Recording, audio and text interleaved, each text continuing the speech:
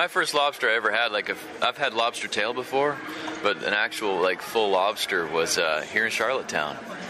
One of these pubs around the corner, really cool Irish pub, and I didn't know how to eat it. I didn't know then. I didn't know 2 nights ago is when I had this other one. I had to ask for help. I just don't know how to what you're supposed to eat and what you're not supposed to eat. Because there's some pretty grouty things in there that you gotta know the green stuff. Yeah, but I guess some of that stuff you can eat, but some of it you do not eat. So I have to ask for instruction.